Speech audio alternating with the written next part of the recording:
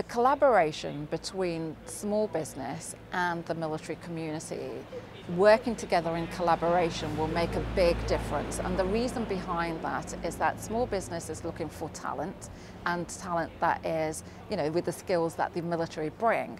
But the armed forces and the service leaver is also looking for opportunities, and the wealth of experience that you get working in a small business is second to none. So actually bringing those two elements together is actually going to be great for the society, great for the economy, and great for people.